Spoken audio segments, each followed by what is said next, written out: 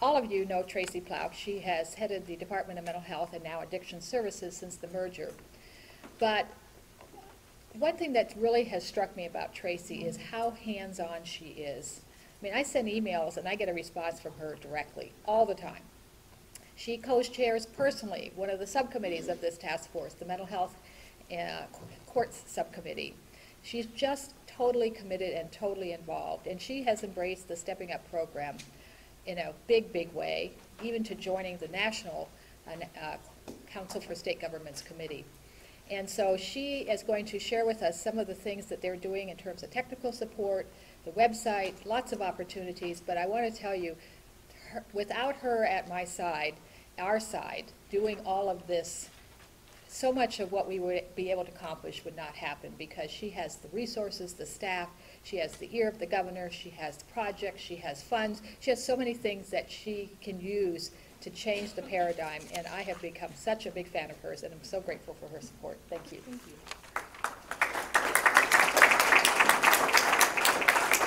Given that introduction, it seems like, you know, there's an expectation I'm handing out $100,000 checks at the end of this presentation. That is not the case. I apologize. But what I wanted to do this morning is just provide sort of an overview of where we are at this point. My coworker Julie Spohn is here, and she is going to be sharing part of this presentation time to talk a little bit about technical assistance that is being stood up currently. So what I wanted to do basically is talk about where we are, some of the specific resources that could be considered, and then again turn it over to Julie. At most recent accounting, the green highlighted counties are those that actually have county commissioner passed resolutions embracing the stepping up concept. Obviously, there are discussions underway in other communities about joining the effort. If you see a county here that should be represented and is not, let us know. But this is the most recent version that we have. So this represents, by the way, 57% of Ohio's population, which I think is fantastic. And you know, we will continue to try to build this out. And I know that Eve and Tom are on the road a lot, so you know, this will continue to turn more green as we go forward. We don't have a specific stepping up subsidy at this point for an incentive to join, but there are some resources that are currently available that could be leveraged, in some cases are being leveraged to support this overall theme. And so what I wanted to do this morning is just share some of the actual resources that our department is involved in providing, and then offer some examples of things that you could consider as you're exploring other kinds of concepts within other agencies. We have a program called Community Innovations, and back probably 4 years ago now, we met with a group of sheriffs and some treatment providers and ADAM boards in northwestern Ohio, and folks talked about the capacity challenges, basically, as it relates to serving people with mental illness and people with addiction in rural areas if someone is sent to jail due to you know, some sort of offense. And the challenge was, you know, treatment in the actual facility, but also when they are released, there's nowhere to go. They may be being released to homelessness, and then they reoffend and they're back in jail 3 days later, which is a problem not only for that person, but for the taxpayers who are footing the bill for the jail stay, and then, you know, no outcomes are being improved. Plus, it creates a very difficult environment at the jail and within the criminal justice system.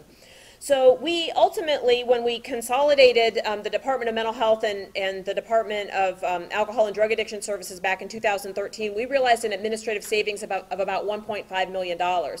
And we made the case to the governor and the General Assembly that we could invest these savings in partnerships with the ADAM boards and county jails around the state. Not enough to solve all problems, certainly, but it's enough to, you know, help move a little bit of things forward.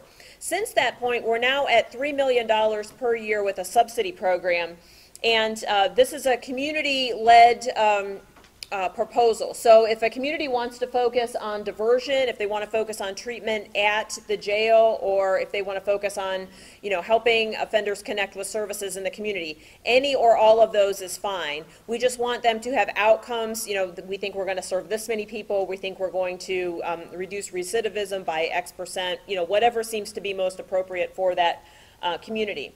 So you can see in this fiscal year and last fiscal year, we had 23 funded projects that actually spanned, I think, 34 or 38 counties. So you can see these in a lighter shade of green. You'll notice that some of these overlap with the stepping up counties, but some of them don't. And so, you know, we see this as an opportunity for those counties that are receiving state dollars but haven't considered stepping up to consider stepping up because of the technical assistance associated there, and vice versa. I want to keep this program funded for the next biennium, and I would love to see it expanded. We're in the budget development process now, so not exactly sure, what that outcome is going to be, but I think this is really important.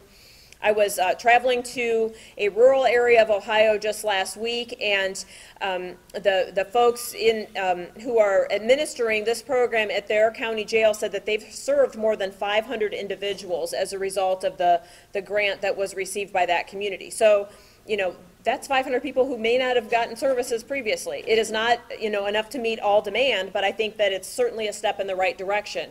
And from an advocacy perspective, if you are a recipient of these funds, or if you're interested in receiving funds in the future and you're not today, consider talking with decision makers as we move into the budget process, because I think that this is something that, again, can help progress a community a couple of steps forward. We also have a specialized Docket's payroll subsidy. Thinking about diversion, there have been a significant expansion of certified drug courts, mental health courts, veterans courts, et cetera, in Ohio since the Supreme Court made the certification available about 1.5 years ago now, I think. And we offer a payroll subsidy to certified dockets on a first-come, first-served basis. The thrust of this has been drug courts, but we recognize that individuals who have co-occurring disorders are, served in many different specialty dockets, and so we've been reasonably flexible with, if you're a certified docket, you can apply for these resources. So that's something to consider in the future. All the funds are expended this year, but there's been a lot of interest in this, and maybe one way to help defray some local costs thinking about a diversion opportunity. I am not here to really sell these specific examples from other state departments, but I just wanted to highlight that there may be resources that are actually obligated within a county that not all partners are aware of. Department of Rehab and Corrections has 2 different kinds of community-based grants through the courts to help serve folks in a less restrictive setting. And we visited a community about 1 year ago, and the treatment providers and the ADAM board were unaware that the court system actually had a diversion grant that could be brought to bear for the purposes of individuals with behavioral health needs. And so, again, these are not available in all communities. I don't know what the future application process or future availability is, but I think it bears a mention to be talking with local partners to see if there are things out there that you, from your perspective, may be unaware of, whether it's law enforcement talking with the treatment community or vice versa. I think, this is an example of something that could be examined. And then also within the Department of Public Safety, the Office of Criminal Justice Services, I know Lisa's here, or yeah, there you are. You know, this is just an example of some resource that comes out on a relatively regular basis, and it's not specifically for the purpose that Stepping Up it relates to, but if there's some element of some sort of community funding that might be brought to bear to assist in some way, shape, or form, it's worth participating in those discussions locally as you know, proposals are being developed. So I just, you know, make mention of these as really examples rather than, you know, these are concrete opportunities at this juncture. At this point, I'm going to turn it over to Julie. She was hired specifically earlier this year to help coordinate some of our criminal justice efforts within the department, and Stepping Up is within her purview, as are the addiction treatment program projects that are being funded through certain certified drug courts around the state, and she has been having a lot of engagement with Stepping Up counties on technical assistance, and she's going to talk about some next steps here.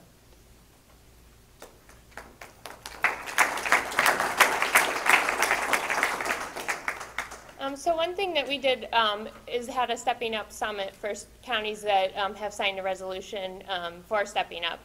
One thing we did at the summit was broke out into team groups and had each county identify what their priorities are and what areas of technical assistance that they need. So I gathered all of those documents and was able to see exactly what it is that what each county is looking at doing and where their technical assistant needs lie, so that we could see what is the most popular thing that was needed and see where we could help serve the most amount of people. So I've gotten all of that together, and we're looking at ways that we can provide that technical assistance to the counties that are involved. Another thing that I've done is compiled a lot of resources, webinars and things like that on our Stepping Up website, which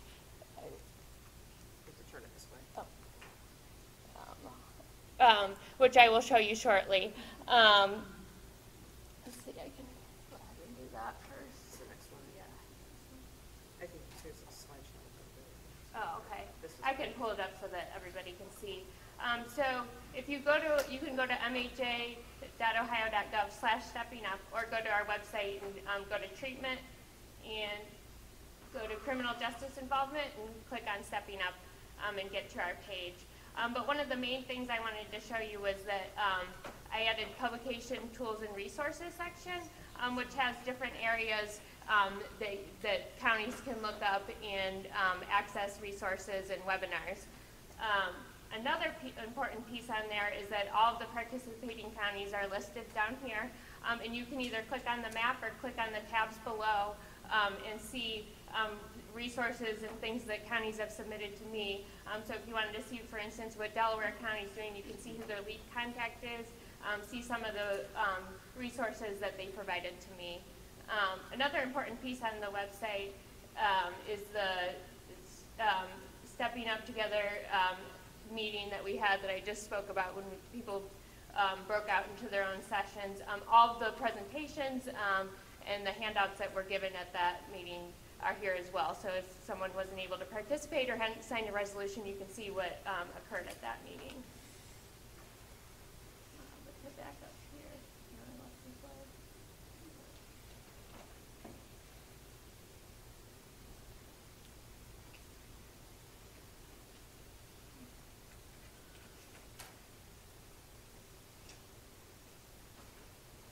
But those are just some of the things that we're working on right now. One of the major things that was identified as a technical assistance request was ways to share data. So we've been, gathering with our steering committee and looking at ways that we can help provide some technical assistance in that area and other popular areas that were requested. And then another area that we're working on is that Melissa Knapp is working on distributing an assessment to all of the Stepping Up counties, which would gather information about where the counties are and what data they're collecting, things like that, and then that way we can use that information to move forward and see what counties really need. And there's a picture of the site that I just showed.